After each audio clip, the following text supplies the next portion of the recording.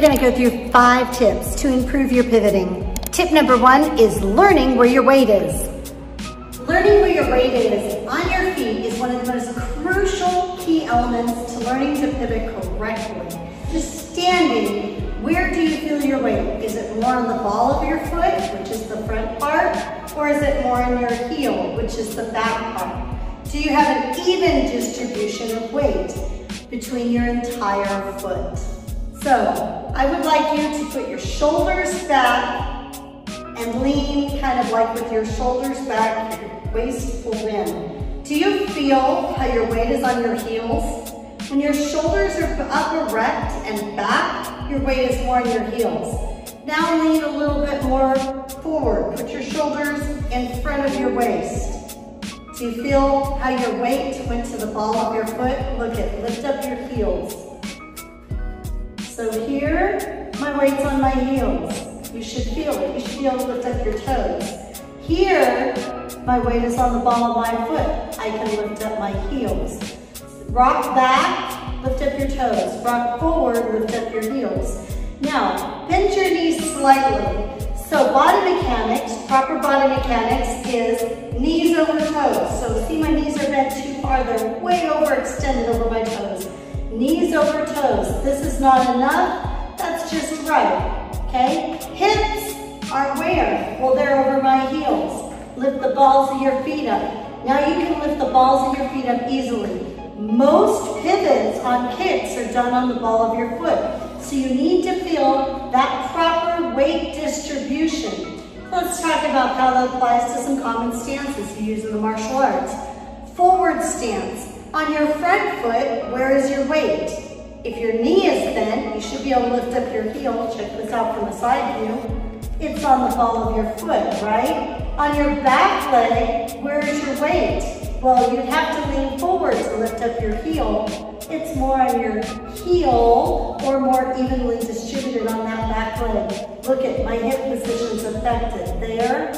Oh, no, it's really on that heel. I can't even lift up my foot. Here, okay? Then I can lift up my front toes. All right, let's talk about a back stance, right? So in a back stance, most students are taught that 80% of their weight's on the back, 20% on the front. Your instructor may teach you more of a 50-50 stance. Either way is fine, but think about those weight shifts. This is the basics of balancing. Can you go from a back stance and push forward? Go from your back stance, push forward and up. There we go. Now you're learning a little bit about how your weight is distributed. In our next tip, we're going to learn how to apply what we just learned. Tip number 2, how to shift weight from one leg to the other. In order to be fast at kicking, you have to be able to shift your weight from one leg to the other. That means you have to be able to shift your weight and then pivot on that foot correctly. I'm going to turn sideways. If my shoulder is lined up and my hip is lined up here, where is my weight? Is it more on my back leg or more on my front leg? If you said back leg, you're right. Now where is my weight? See how my hip is in between my 2 legs? My shoulder's in between my 2 legs? It's evenly distributed, right? Now where is my weight? My weight is on that front leg. That's the leg that's bearing the weight. I can lift up my heel nice and easy on the front leg, right? So let's practice. We're gonna shift from the back to the front. Now when I shift my weight onto the back leg, I can hold balance and pick up the front leg. When I shift my leg, balance. Shift up, shift up, shift up. Hold up your hands, shift up, shift up, shift up. Okay, those weight shifts are really, really, really important. So if you're having a hard time lifting your legs, maybe you're in the center. You can lift up still from the center, right? But before you lift your leg up, you have to move your body over a little bit to get that weight shift. Or you're using sheer muscles in your legs, right? Instead of the whole body, giving yourself some leverage from your body weight and the ground. All right, so practicing those weight shifts is super, super important. Shift to the back, shift to the front, shift to the back, shift to the front. Now don't make it noticeable. Shift to the back, shift to the front, shift to the back, shift to the front. Because when you're kicking, you don't want to telegraph. So if you do big like this, people will be able to tell what you're doing. So the object is, you'll learn it big so that you understand it, and then you're gonna make those shifts really small. Look at, my weight is where? Back or front? My weight is where? Back or front? Slight movement. And then as you move up in higher belts, you're gonna learn how to read those movements in your partner to be able to predict what's gonna happen. Tip number 3, hitting proper alignment while you're in motion. All right guys, can you do 40 sets? Now let's build some strength and durability in your pivots. Ready? So now you're gonna add a little bit more difficulty. You're gonna step forward, shift your shoulder over your knee, pick the lead leg up. Step forward, shift your shoulder over your knee, pick the lead leg up. It can be a roundhouse or side kick, doesn't matter what chamber you use, as long as it's correct chamber. Ready? Step forward, pick the leg up. Oh man, that's hard. Why is it hard? Because my shoulder is not over my knee. Now it's easy, right? Step forward. Oh man, this is hard. Why is it hard? My legs are straight. Legs bent, shoulder over the knee, pick it up. Here we go.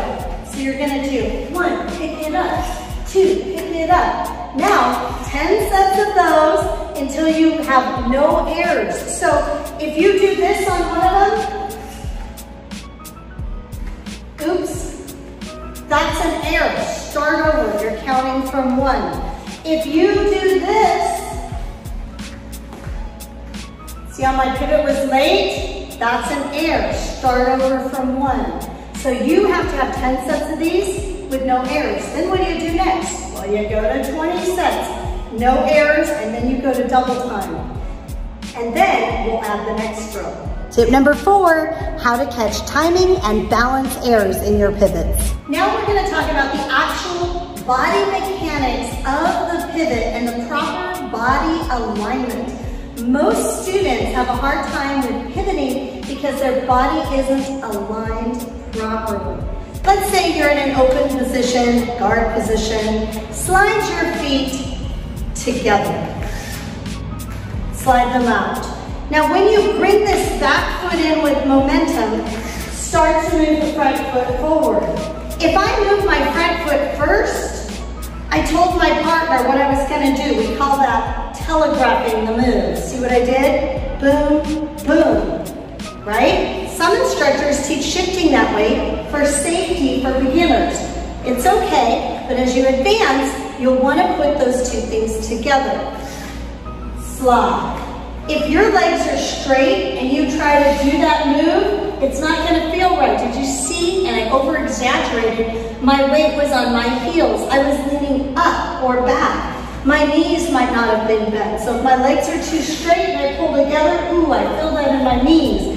If my legs are too bent and I'm leaning too far forward, now I'm off balance falling forward. If my legs are bent and my knees over my toes and my hips back, then I have really nice alignment. That's a half a pivot. So you might use this half a pivot for what kick?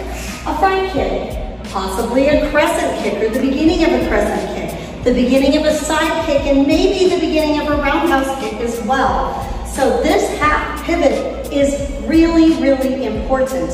Now, a lot of students, so back when I learned a roundhouse kick originally, we were taught to pick our back knee up and pivot little turns around. And that's great. It gives great power in kicking to bring your leg around. But most beginners don't have enough strength in their ankles to pull that off. So 6 months later, you might pull off a nice roundhouse. Here's a shortcut. You're gonna turn your hips, bring your feet in, pivot the feet the other direction while your body is in proper alignment. Check this out. You're gonna come, here's your half pivot, and your full pivot is with the momentum of your legs stepping out. Look at that again. Here's a half pivot, full pivot. Here we go, half pivot, full pivot. Now, you can stop here while you're learning, but you don't really want to create pauses in your kicking. So it's better if you can turn, feel it, turn. here's what students do.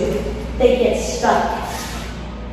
See how my weight is back? And then they can't finish the turn, and they finish it afterwards. That's really bad alignment because you're gonna rip that knee out. Or they get stuck going this way, and they stand up, and they go to step out forward, their legs are straight, and again, they have to turn it. Here's another thing that you'll see students do, is they'll turn out, step, oh my goodness, that foot is there, that knee is turned out, but my body's moving forward.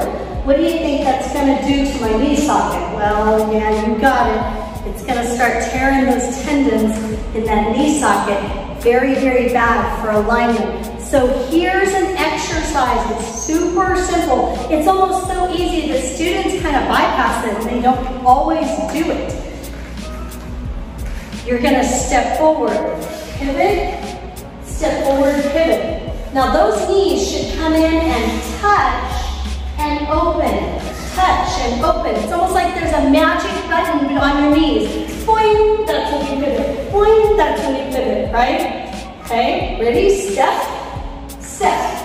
Now, make sure you're looking forward and go backwards. Step, practicing it going backwards. Step, getting that alignment. If it's not smooth, think about your shoulders, are they forward or back? Your knees, are they bent or straight? I recommend that you need to be able to do 10 step forwards, 10 step backs with no errors at just a regular speed. Once you've got 10 at a regular speed, then you're gonna go for 20 of them. Once you have 20 at a regular speed, then you're gonna speed it up to where you can do double time. So if you were timing yourself at 20 sets at 40 seconds, now cut that down to 20 seconds before you go on to the next step. All right, so now you have a feel for where your body alignment is. Let's take it up a level and take your foot from the ground straight up. So here we go. When do you pivot? When your knees come together, right? So now instead of sliding my foot forward, I'm literally gonna pick my leg up. Boom. And I'm gonna pivot when my leg is up. So I lift it from the ground. Boom. I'm gonna lift it straight forward. When I come straight forward, my knees align, I'm gonna spin. Knees align, I'm gonna spin. Now you've got smooth pivots up in 1, 2, go 1, 2, go 1, 2. Good. Now what you're gonna do, practice those 10 and 20, no errors, and then go to the next step. Tip number 5, probably the hardest thing to do, is how to pivot when you're stepping back or out. Stepping out. The biggest error I see in stepping out is people leave their foot and they don't pivot at all. And then you're not set up for the next move. You don't have options. You've only got 1 or 2 things you can do at that point. So let's take a look at what backing out would look like. See how I backed out? I left my foot there. Now here's another thing people do is they back out and they leave their foot a half a turn. So what do I got there? I got a front kick. Do you have a roundhouse? Not without pivoting my hip over, I don't. Do you have a side kick? Not without pivoting my hip over. Do you have a crescent kick? So really my hip position is only set up for one option, one kick, right? But if I back out and I can get that full turn, then I'm set up for just about every kick but a front kick. Side kick, a round kick, a crescent kick, a hook kick. I've got like 5 tools in my arsenal that I can use at that point. So, how do you do that? How do you pivot when you back out? Well, you've got to really think about when to turn. And honestly, this one takes a bit of practice. So let me come forward a little bit. It's pivoting, backing out. Forward, forward, back, back, do back. All the way down the mat, stepping back. Go back to that stepping drill. Now go backwards and see if you can pick your knee up. I want you to use a side kick position because that's going to tell you if you really hit it or not, right? Pick your knee up, boom. Pick your knee up, boom. All right? And then get the timing of picking your knee up faster and faster and faster and see how quick you can get those pivots as you back out. Was this helpful? Make sure to like our page, share us, and if you're interested in the level 2 tips for pivoting, make sure you comment below the word pivot. Have a great day.